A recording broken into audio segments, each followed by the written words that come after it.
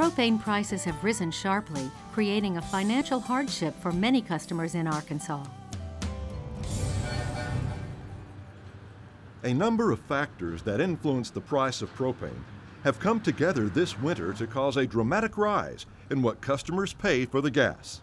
It's just almost a perfect storm to coincide with, you know, a little bit of a short supply, a pretty big export market, a wet corn crop that needed a lot of propane to dry it, and then a cold, prolonged winter. And those four issues right there just combined to get us to where we are. David Hendricks owns Russell LP Gas, based in Arkadelphia and Delight, and services customers in 5 southwest Arkansas counties.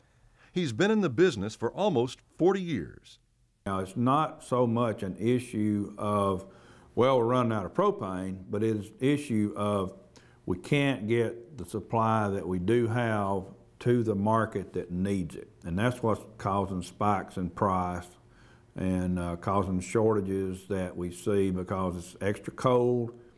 A lot of chicken farmers are burning way more gas than they have previously. They're burning so much that, you know, the dealers, by the time they make the round and get back around to them, they're running on empty again.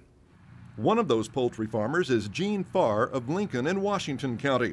He's having to heat 5 houses and has already spent around $20,000 on propane to protect his flock. My birds are about 4 weeks old, and I'm probably going to have enough propane to last this flock. The concern I have is on the next flock. If I'm not going to put them down with propane above $2.50, $3 a gallon. It just wouldn't make sense.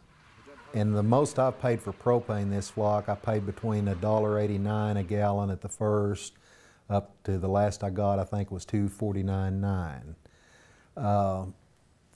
I cannot survive. My houses are 14 years old, and they use quite a bit of propane, and I can't survive on, say, $2 a gallon propane. I won't be in business very long.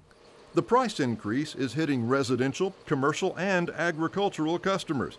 Nursery owner Stanley Brown of Clarksville recently paid over $2 a gallon to fill a 1,000-gallon tank he uses to heat 2 greenhouses.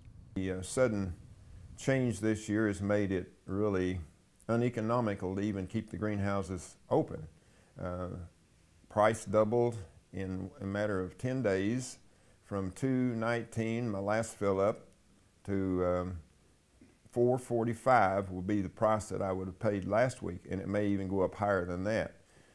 Due to the fact that I was running $100 a day propane bill, my bill would have doubled to $200 a day, and that just priced me out of keeping my greenhouses heated to the level that I really need them.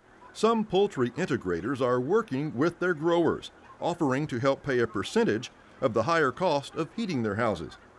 Retail dealers like Hendricks have no control over the wholesale price of propane that they obtain from their suppliers.